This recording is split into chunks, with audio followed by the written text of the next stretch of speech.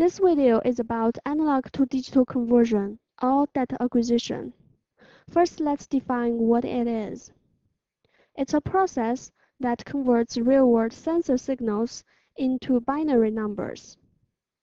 We know most of the sensor signals are analog signals, and the binary numbers are also called digital signals. That's why those two terms, analog to digital conversion and data acquisition, are often exchangeable.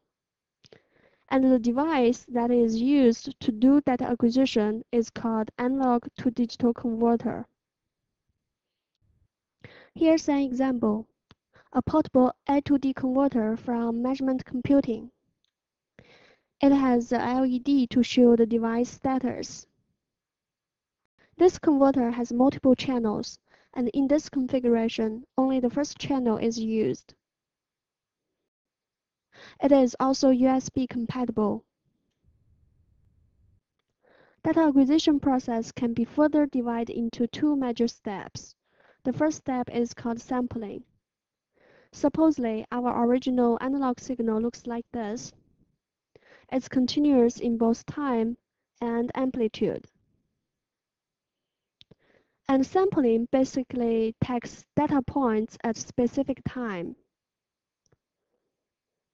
So supposedly, the first data point is taken at 0 millisecond, and the second data point is taken at 1 millisecond, and third one at 2 millisecond, and so on.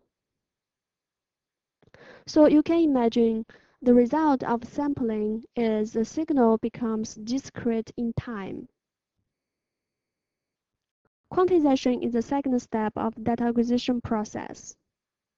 We've got our sampled signal looks like this. Let's assume that we got a 3-bit converter to use. 3-bit basically means we have 2 to the power of 3, which is equal to add different levels for the final result. It may be 0 to 7. That's at different levels. All sampled signal in the range of 1 to 0.75 becomes number 7. And this is the next level, 6, 5, 4, 3, 2, 1, 0. That's why the signal looks like this after quantization. So you can see after sampling and quantization, the signal becomes discrete in both amplitude and time. I also need to mention over here that those numbers 0 to 7 are displayed for convenience in decimal format instead of binary. Now I want to use this free program that is available online to show you a few examples about analog to digital conversion. There are two graphs on the window. The one on the left shows the original analog signal, and the one on the right is the conversion result. In this configuration, the input analog signal is a sine wave with a frequency of 4 MHz, and those red lines shows the sampled signal. Let's get started with a sampling rate of 5 MHz. You can see, no matter how hard we try to improve the number of the bit of the converter, the conversion result is not improved much. This is because the analog signal is undersampled, or in another word, the sampling rate is not high enough. From the previous example, we can see the sampling rate is a crucial factor for the accuracy of the conversion result.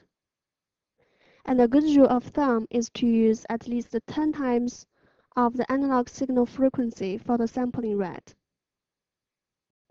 Our analog signal is a sine wave of 4 MHz.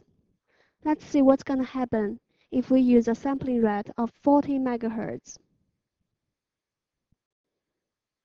So we got the sampling rate of 40 MHz. Let's adjust the number of the bit of the converter. You can see with the improvement of the converter, the conversion result is improved significantly.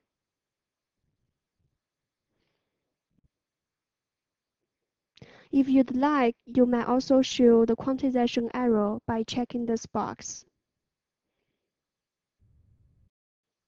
You may download the program to play with it.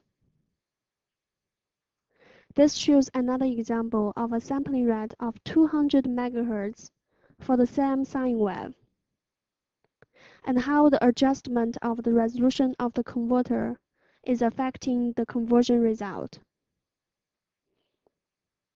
So the take-home message over here is both the sampling rate and the number of the bits of the converter are important for the quality of data acquisition. As for the application of analog to digital conversion, in the ECG lab, a digitized ECG signal is desired as the final result. So we've got this ECG circuit to acquire the original ECG signal and amplify it. Output of the ECG circuit is the input of the data acquisition device, and the converter converts the signal from analog into digital and displays it on a computer.